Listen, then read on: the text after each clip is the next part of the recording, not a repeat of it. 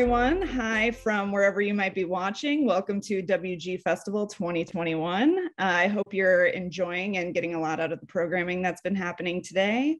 You are now watching one of my favorite events that we do, Research Methods for Writers. And before we get too far into it, let me introduce myself. My name is Lauren O'Connor, and I'm a librarian and archivist at the Writers Guild Foundation.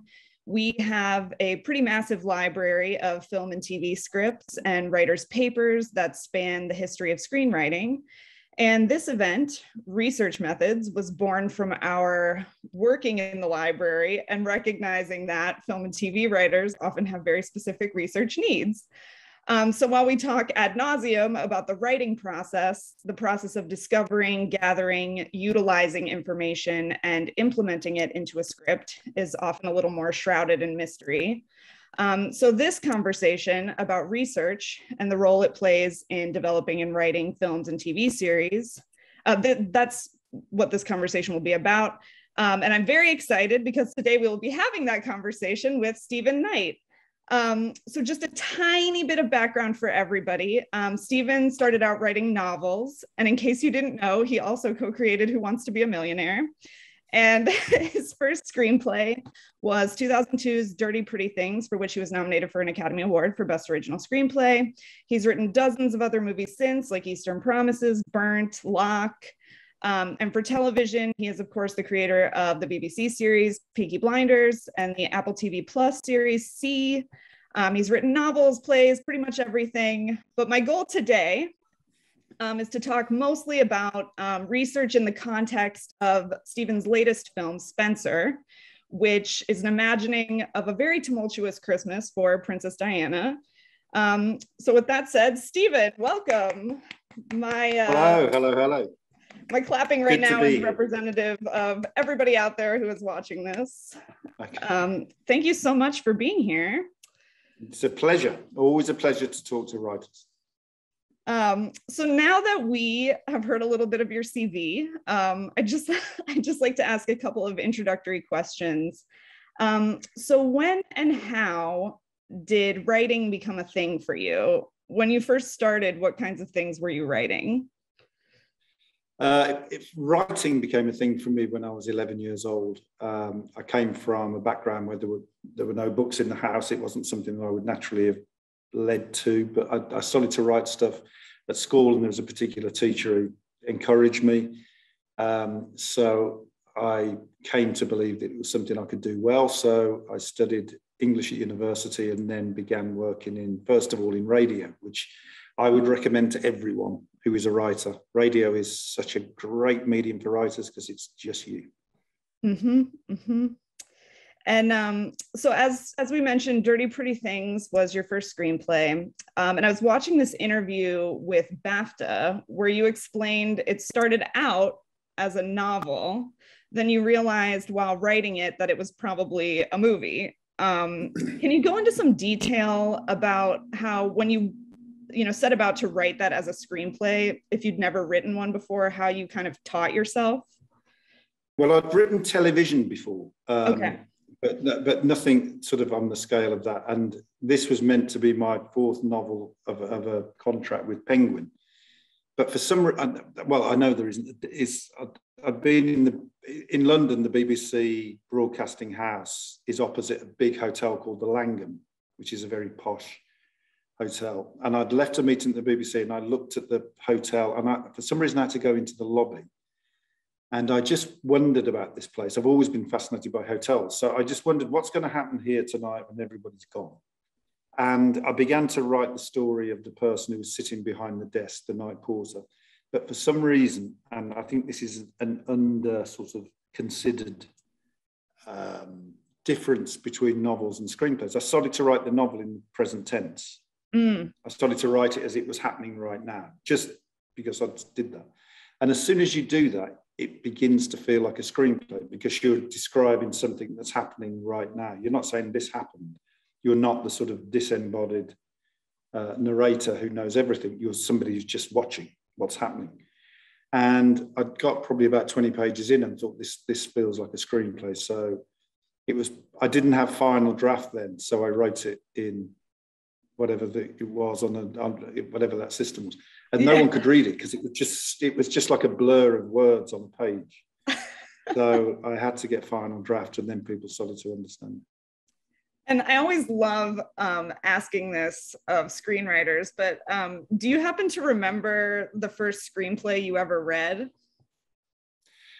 Do you know what? I haven't read many. I don't think I've ever read a screenplay on paper or on a screen for any reason other than for work. Yeah. You know what I mean? I've never sought one out.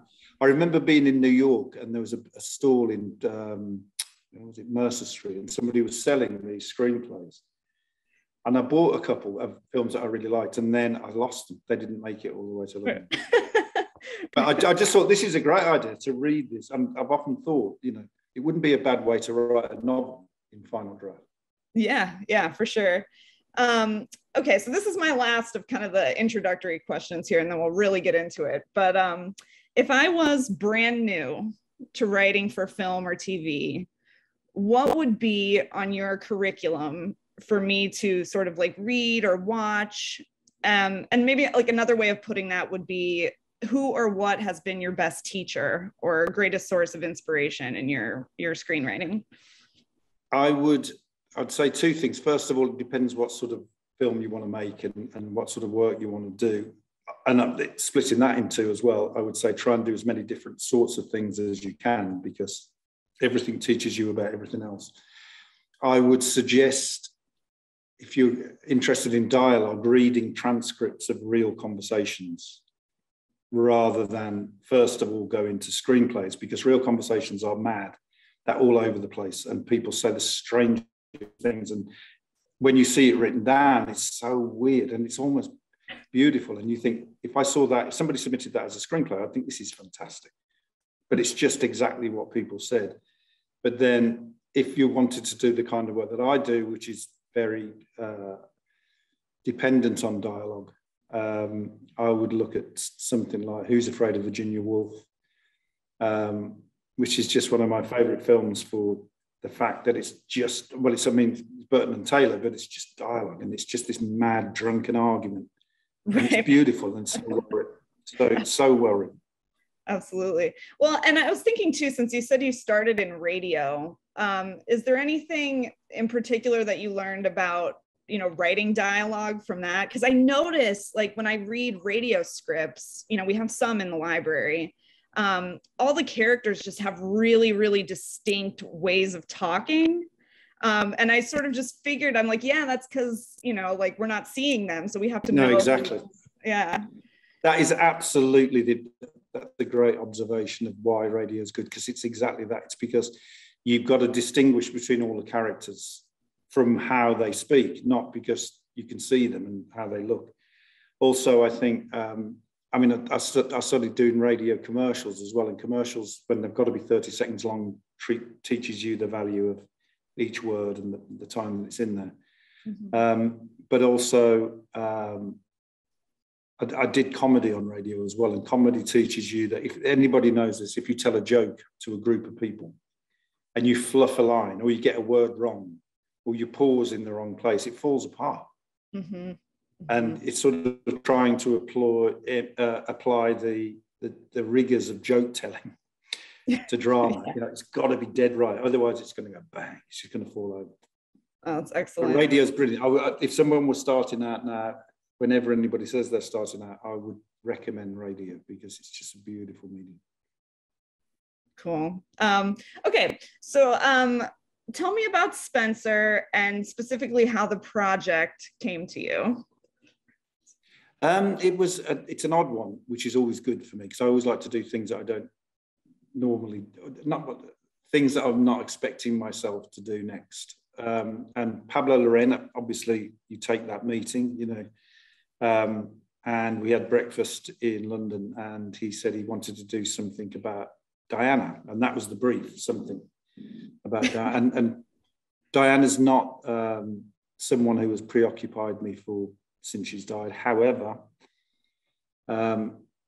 when her funeral happened, I was working in Canada, and I was up very early in the morning about to start work, and I watched the funeral, and I saw the gates open. I saw the funeral cortege appear, And it was the most incredible piece of theatre, with the boys walking in front and the cannons firing the salutes. And the main thing was English people who were lining the streets. And I could see when I was watching the coverage, they were quintessentially normal, average English people.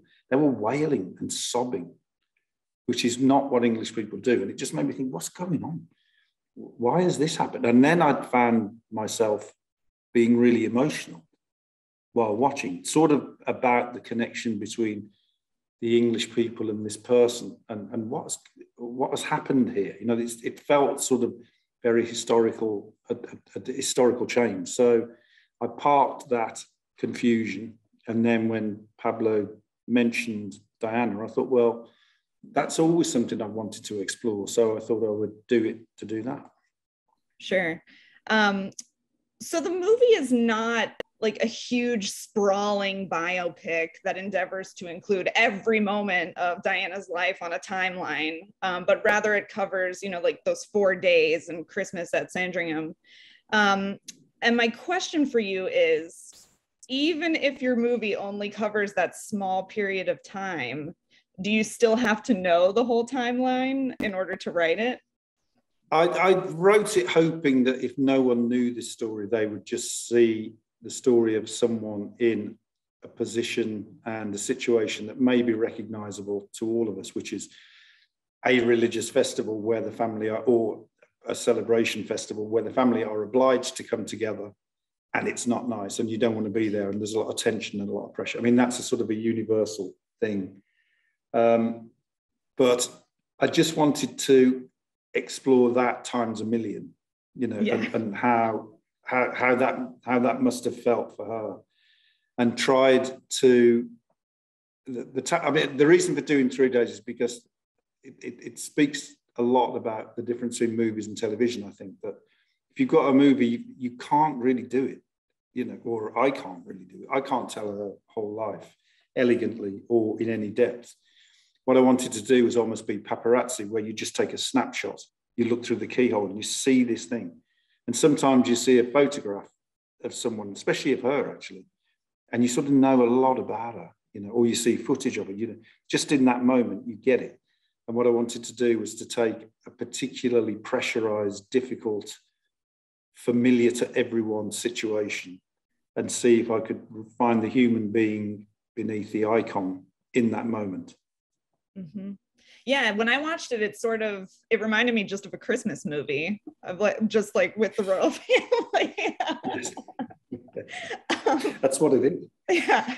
So when you sit down to do research, where does that factor into your writing process? Do you research and write at the same time, or do you have a specific research period?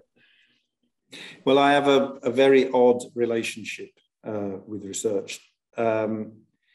In this particular case, it was as odd as ever. In other words, I haven't ever watched The Crown, mm-hmm. Not because I'm people whose opinions I completely respect say that it's fantastic and brilliant, and I'm sure it is, but I choose not to watch a lot of television, and I hadn't watched any of the films about Diana and didn't then go and watch them because I thought, my belief is that the best thing you can do if you're dealing with a true story is rely on first-hand accounts or the truth.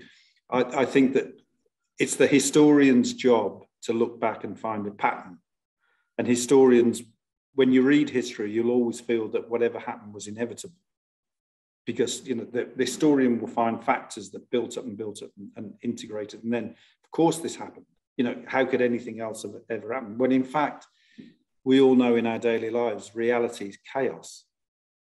And there isn't really a pattern. And so I think you find the chaos or the more weird pattern by, if you can, of course it's not always possible, but it was possible in this case, to talk to people who were there. Mm-hmm. And that's what I was able to do. So I was able to track down people who served and observed during that period. They were in the house, they were below stairs, they weren't members of the family, they were, you know, staff, and collected stories of actual events, things that happened, and use those as stepping stones. And then in between, you can have the fable. You can start to imagine how it feels to be her, to go between those stepping stones. Because, as ever, in my experience, things that really happened are so weird and so odd. So in the film, anything that seems unbelievable is true. You know, but that's always, I think it's true of almost every situation, that if you hear the true story of what happened on that night, it's so mad, you know. And that's what I try to do, is not try and find the pattern, but try and find the odd things that happened.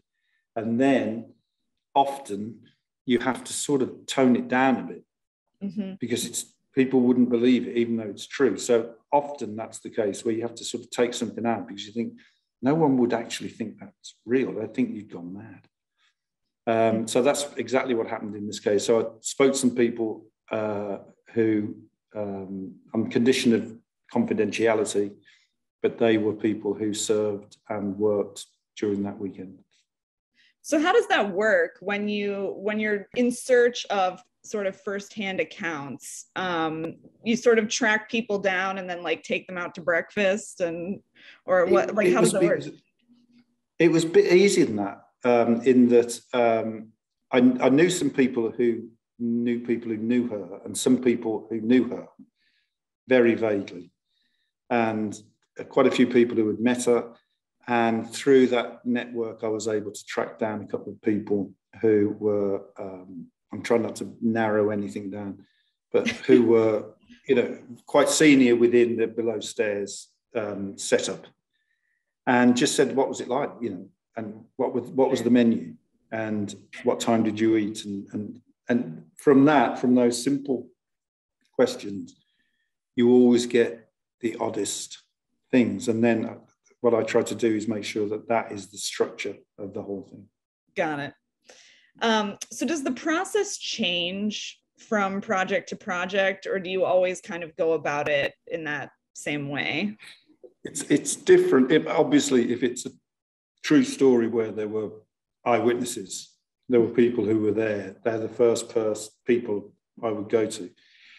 Obviously, historical stuff there often, well, there isn't anyone you can talk to. So then you go to books, which is fine. So you read a book, and I would always read a book being aware that the historian's job is to find the pattern, as I say. So there's probably really interesting stuff that's not in there.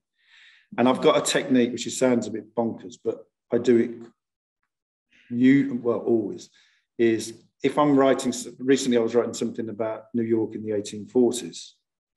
So go on the internet and do New York 1840s ice cream. Yeah. Or New York 1840s, I don't know, red wine, or anything, cabbages, anything. And what you'll get, because the internet, bless it, is just this mad mess of stuff that will take you to the most crazy things, you know, the most strange things, that because what you've done is added a random element. And the random element will take you to somewhere where then you've got to get back. And years ago, when I was about 20, I think, I went and saw there's a philosopher called Edward de Bono who did a talk about creativity. I don't know why I went, but I went. And he said, if you're on a journey from home to somewhere you've never been, it gets more and more difficult because you're less and less familiar. He said, but if you're going from somewhere strange to home, it gets easier and easier. So he said, if you're in the creative process, go somewhere strange. Go to, again, I'll use cabbage. You know, you're writing a thing about Henry VIII. Go to cabbage and start thinking about cabbages and try to get back from cabbage to Henry VIII. And you'll find the journey, first of all, it gets easier, but it's also really interesting because you've started somewhere that no one is expecting. I know it sounds a bit bonkers, but I think that the more you can disrupt the pattern when you're doing research, the more you can be random, the more creative it will be, and the cleverer you will seem, even though all you did is went to a different place. That's so helpful. So I'm also kind of curious, this is like a tiny bit tangential, but if you're doing a TV series like C, that is kind of like futuristic and scientific, what what is that research process like? What are you going for there? Well, that was different again entirely, because what we did for that, we had a room, and it was a writer's room, but it was also a sort of, it was a great experience, because all these different, there were survivalists, obviously there were people with no vision or limited vision who were a key part of the research team about, the experience of it.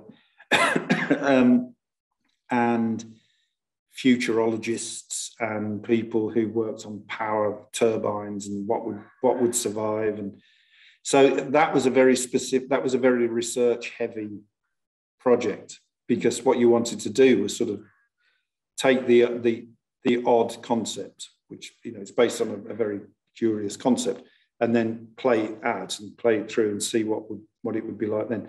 But then I think you have to respect the research, but also respect what you're writing more. So, again, the research is probably the stepping stones, but in between you've got to play around with it and imagine that that's not actually definitely true. It might not be, it might be something else. Mm-hmm. Okay, so so back to Spencer. So how does character development change when you're writing not only a real person, but an extremely well-known iconic person? Again, I tried to take as much as I could from first-hand accounts of how she was that weekend. And lots of it obviously fitted in with what we all know, about her condition. She wasn't well. Everybody knows she wasn't well. They know the nature of her sort of unwellness. But as all human beings, it's like she was not defined by those conditions, minute by minute. Some minutes she would be, other minutes it was gone, as if it was gone. So it's trying to find that sort of thing that all human beings do, where there can be a really sort of preoccupying, desperate, urgent thing going on in the life, but also you can then break off and talk about something else and have a cup of coffee and a cigarette and do something else. And it's that trying to get. I think of Diana as like, she rebels sometimes horribly, and then she sort of apologizes and goes, no, it's fine. Then rebels, then apologizes, and we all do that. I think we're not one thing ever. We're not a missile. We just bump along, and I tried to find that in her, but also I think with her actually more than anyone else, newsreel footage was interesting, because often you'd see footage and you could see she was trying not to laugh. She'd been in some terribly formal situation and you thought, she's trying not to laugh there. She's going to laugh in a minute. And you just thought, well, I get that, maybe I was there and this was going on. I'd probably try not to. And I think there was something very attainable about her. In other words, you could sort of see what was going on. And it wasn't an act. You could see what was going on. So therefore, that made people, I think, empathetic towards her. And I think people, and what I got from the staff is that she was a warrior going into battle with no weapons. Nothing. She didn't really have the guile. She didn't really have, she wasn't motivated by hatred, do you know what I mean? Which would probably have given her a lot more energy. She wasn't like that. She didn't hate anybody, she wasn't hating someone. So therefore she was really getting her own way. Yeah. And so I think she was sort of defenseless, but the fact that she was defenseless gave her an army, if you like. It's like Joan of Arc, she's a 14-year-old and the whole of France supports her. So I think there's a bit of that going on. Sure. Can you talk about the Anne Boleyn comparison that Diana starts making in the film and how that came about? Yeah, I mean, I've been interested in Anne Boleyn for quite a lot. Well, the Henry VIII, the Tudors and all of that, really interested in that. And Anne Boleyn's story is quite fantastic and fascinating. And the difference is that Anne Boleyn, I was just talking about being defenseless. Anne Boleyn was not defenseless. Anne Boleyn had an ambition and a goal to do what she did, and she did it, and it went horribly wrong. And in the end, she was innocent of all the things she was accused of and was executed. Now, I didn't want to drive that comparison too much because there's so many people who will read things into it. But I just think that what Diana did was choose to enter a situation which it wasn't inevitable. There's no fate involved, but ultimately it resulted in her demise.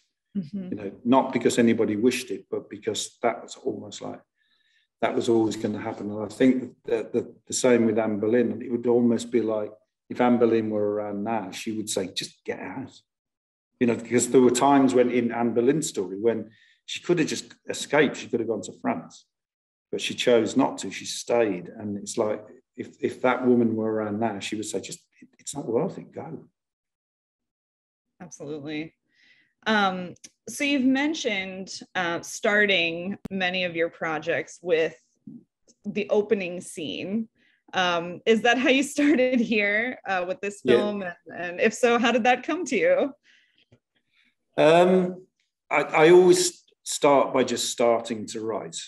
And I think the thing I tell myself is this isn't really me starting. This is me just messing about. I think that if you're a writer, that gives you a nice, relaxed feeling. You know, it's later when you're getting towards a deadline, you have to worry, but you can just go, okay, I'm just going to do anything. And with this, I just thought, always in your mind is what happened at the end in her life. She was in a car. So you're aware of that. You're aware of driving quickly and stuff. So just the idea that she's driving, but the idea that she's lost as well and doesn't know where she is. And I think that gives you then, and I wanted her to very quickly encounter normal people and behave completely normally, almost forgetting that as soon as she walks into a room, everybody's like, oh my God, it's her. Because that was true. I mean, I was told that was true of her. She would forget. She would forget the effect she would have on people. So I wanted to get that in early. And then when she said, I don't know where I am, she didn't really know where she was. So what I wanted was lots of things going at the same time. See the Suffolk's flat English countryside as well. And get 2 or 3 things going on at the same time is always a good way to start. Sure. So something I've noticed about your scripts is they're very descriptive. They almost feel like novels in certain places, and they're full of experiential details. How do you find those details? Does it come from research and talking to people, or your imagination, or both?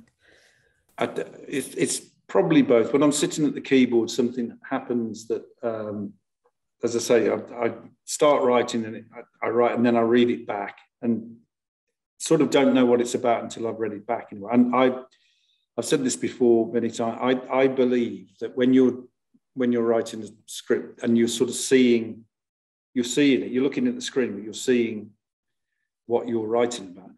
It's got to be in the same part of the brain as dreaming. It's got to be. Because it feels like that, where when everybody goes to sleep and then characters they know or people they've met in their lives pop up and say things, and the dialogue's brilliant in a dream. There's no exposition in a dream. There's no sort of clunky dialogue. People talk the way they talk. So somewhere in your brain, I think there is an ability to take experience and reconfigure it in a new form. And I think that the best stuff comes when you're in that sort of state where you're like, I can't have music or words or noise or anything. You just get into it, and then you just let it go. You know vaguely what the situation is, and you put the characters together, and then you sort of let them talk to each other, sort of thing. And then it's not a very efficient way of doing it, but I just think it gives you some quite odd things, which is good. It's always good. Yes. So that leads me to this question, where how do you approach exposition and making certain bits of history or knowledge relevant to the lay audience or reader? I mean, it's always, I'm sure that this is a common thing amongst all writers, but if you can get exposition across during the moments of great tension or danger, then great. Then you've sort of oiled it and allowed it to go through. I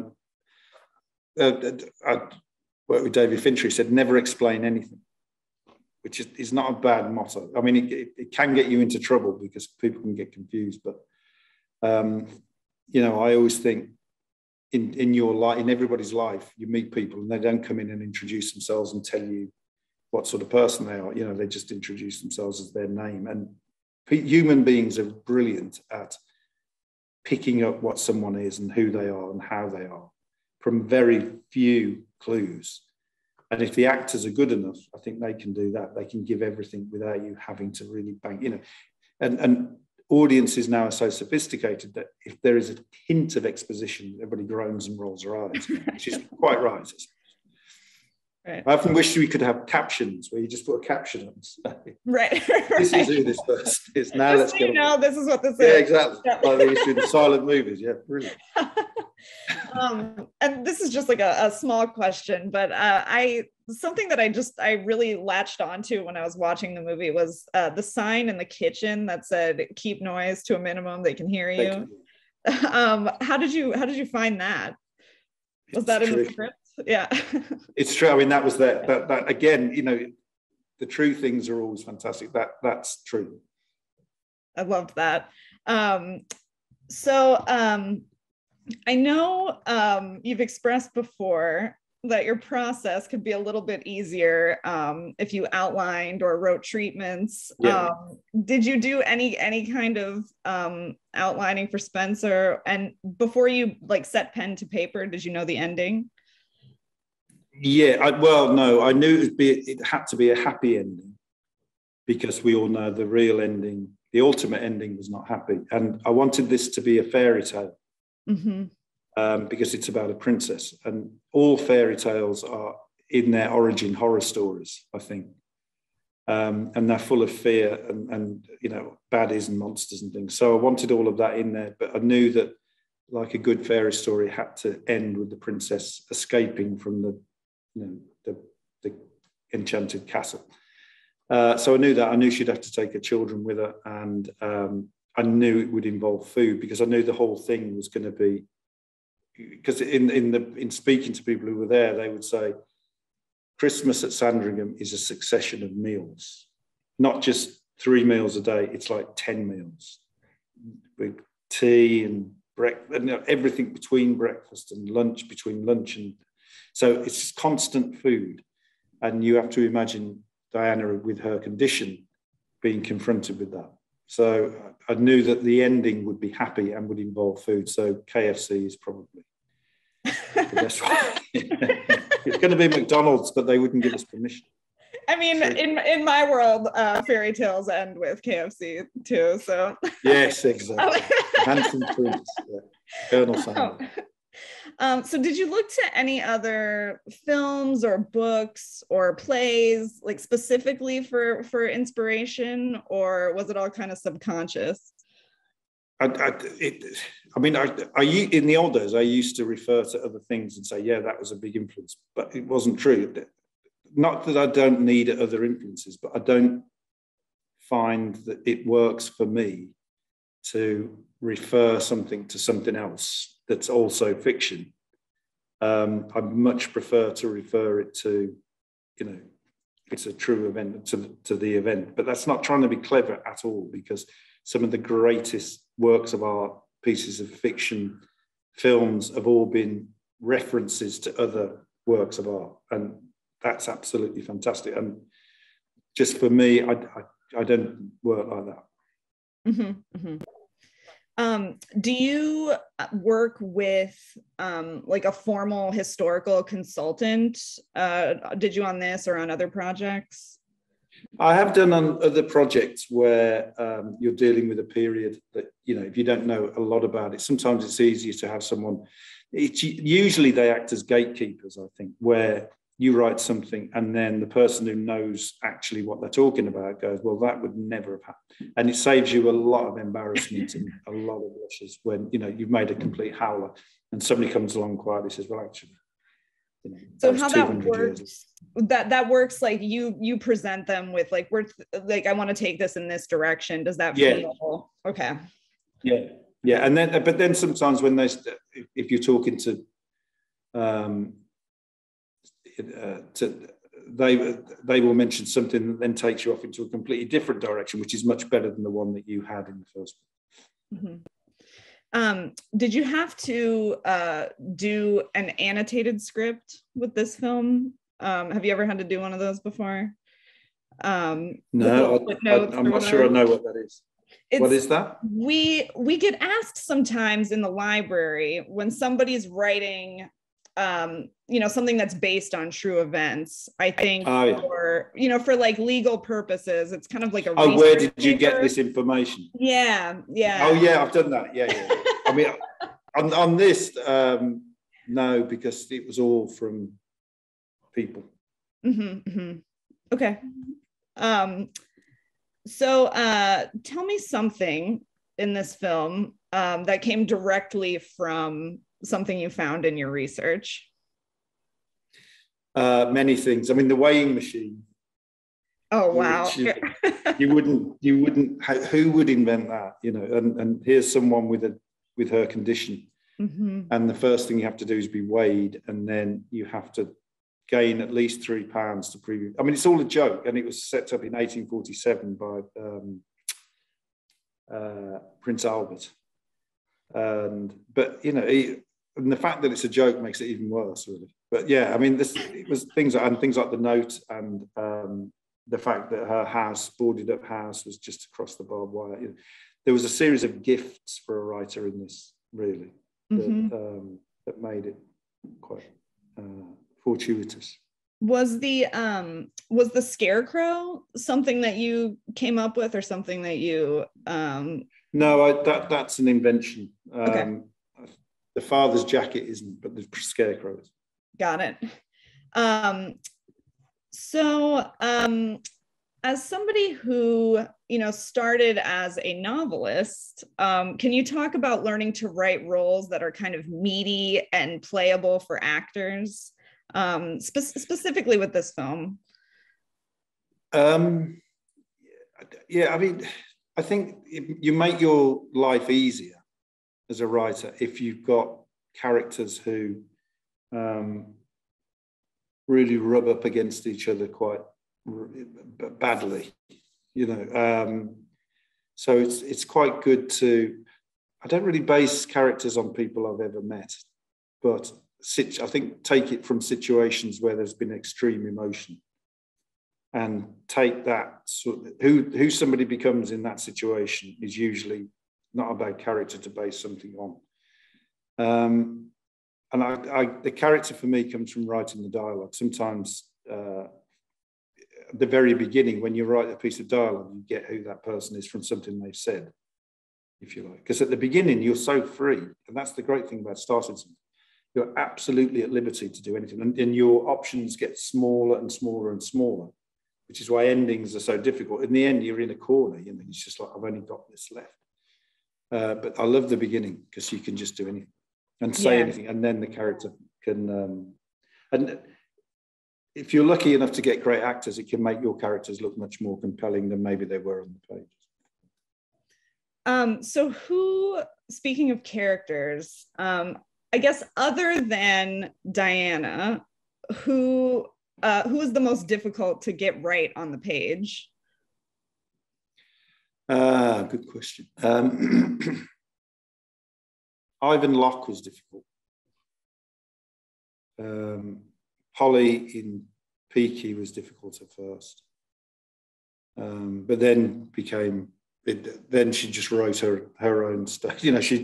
Polly became, it was just there.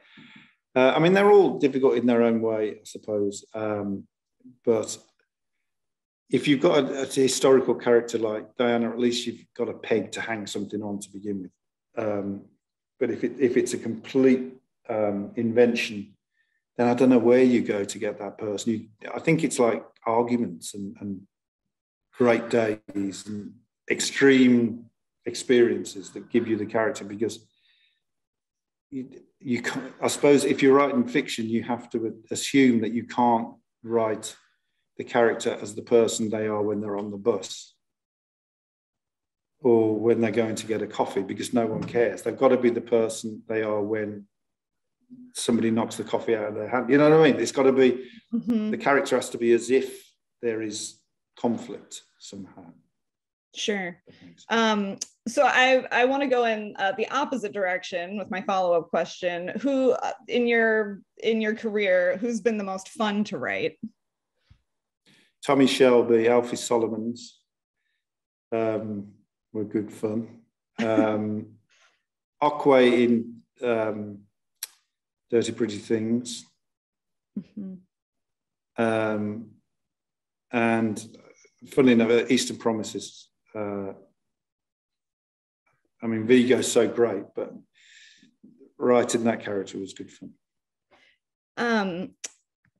And I had this question earlier. I skipped over it, but so when you're writing characters, and say you're writing Princess Diana, like, do you have to do something to make the character identifiable or relatable to yourself in order to write her? And does research play a part in that? It does a bit. I do depend heavily on dialogue, establishing who the person is, and experimenting with that. And I think it feels almost like a trick. It feels almost as if you're cheating, because you're getting the character from some stuff that at first can be completely out of your imagination, just a jumble of stuff. And I'm a big believer, if there's a bit of chaos at the beginning, you can always get rid of it. You know, you can always go back and take it out. But if there's chaos at the beginning, they may, when you're writing it, they may say one thing that gives you who they are. And I think what it is you write the piece of dialogue and you recognize that as something that somebody would have said, that you could you've known that person or you've come across that. So I'm very dependent on writing dialogue in a very free way and then looking back at it and finding within it, sort of going through it and finding within it the bit that says, oh, that's who that person is. You know, that's how they swear, or that's how they don't swear, or this is how they, you know, this is the word they use instead of that word. And I think you can get some good stuff from that, because I always think if you start with the characters written, you know, you've done your outline of the characters, then off they go. You wind them up and off they go. And, you know, I'm sure brilliant stuff has been done that way. For me, I personally can't do it like that. I have to sort of let it go at first and then find out who they are subsequently, quite quickly, but within the first few pages. But you've got to find out who they are from what they say, I think. It's like meeting someone, you know, it's like meeting someone right. in a bar or something. You talk to them and oh, that's who you are. I just got it. You know, after 10 minutes, they said something and go, right. Okay, so I've got 3 more questions, including a follow-up to what you just said.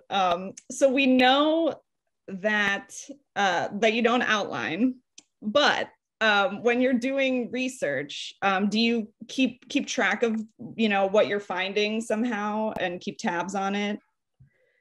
Oh yeah, I mean, handwritten notes in a notebook is what I do. So, you know, I would read whatever I'm going to read. This is particularly if it's a true story set at a certain time, you've got to find out what happened. Mm-hmm. And if everyone's dead, then you only find out. I mean, I just did a thing about Special Forces, SAS in North Africa, and there was one person left alive and he was 99. And I swear I got more from him than I did from everything else. It just in like a 2-hour interview with his 99-year-old ex-soldier. But if you can't do that, then of course you've got to go to all the different things. And I try, as I say, like New York Ice Cream, try to find the bits that don't fit in with what you would expect. So when you're talking to a 99-year-old and asking mm-hmm. questions and stuff, do you record that, or is it just you with your notebook trying to? Notebook, yeah. Somebody did record that one, but I use a notebook because I think the notebook means that you just get the big tips, you know, the top bits. And so, and I mean, especially in a situation like, you remember most of it. Yeah. Okay. So do you have any parameters personally for what you think makes good historical drama. Yeah, that's my question.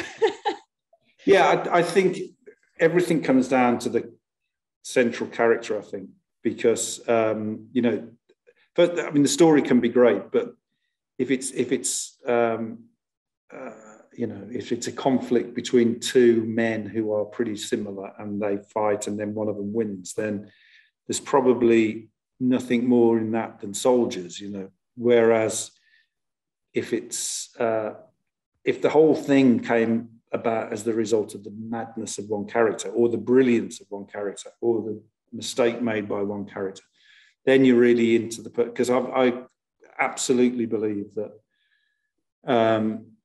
no matter how many cars are being blown up and how many bombs are going off, the audience are looking at the eyes of the central character. That's where they're getting the information from. That's where they know what's going on, because they're looking at the reaction and the emotion of the central character. And I think if you've got a central character who takes you on an interesting journey, then you stand a chance. Tiny follow-up.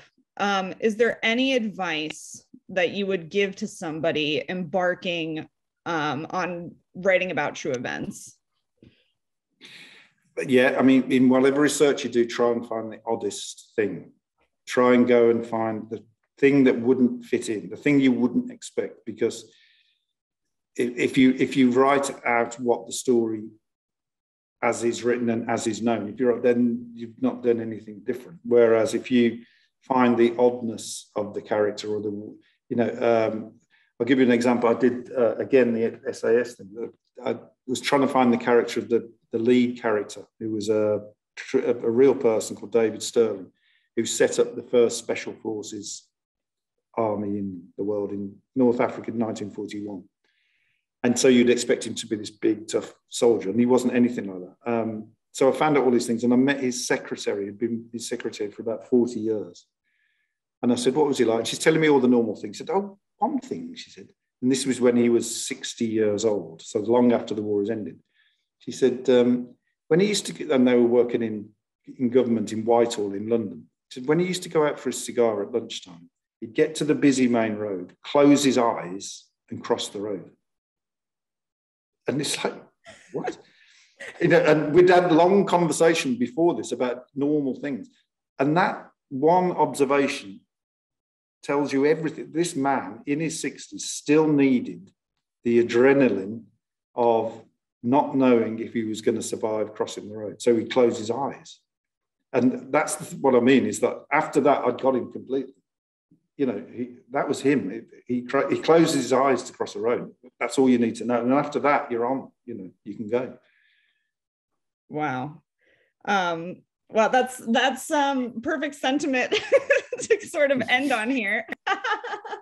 But thank you so much. This has been such a good conversation. I now I know to, you know, start far from home and far from home. Go with the odd. And you know what, before we totally adjourn,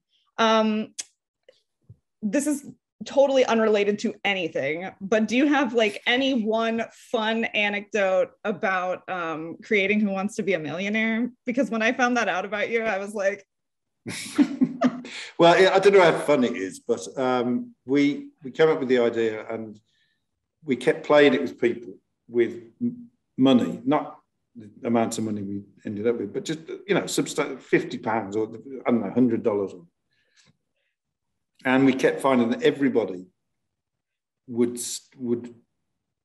stop and take the money they'd won. They wouldn't carry on going with it. And so we invented Phone a Friend to sort of try and keep them interested. 50-50, and, you know, these things to try and say, you've got to keep on going because otherwise it just dies. And then we discovered that the way to keep somebody playing is to show them the next question before they make the decision, which is so simple. I mean, it's just, and it took us 8. And then as soon as we did that, they look at the question and they go, oh, I might know that. And then they're in a dilemma. So that's great. But it was an amazing,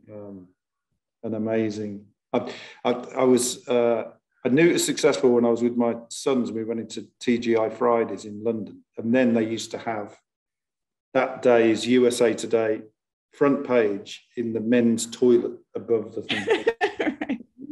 With my sons, and the headline was "Who wants to be a millionaire saves the mouse," which meant Disney, because they were in trouble. I thought, oh my God, this is good. So good. All right. Well, thank you again. This has been so great. And hope everyone continues to enjoy WGFestival. And good luck with your writing, everyone. And thank you, Absolutely. Stephen. Brilliant. Thanks a lot.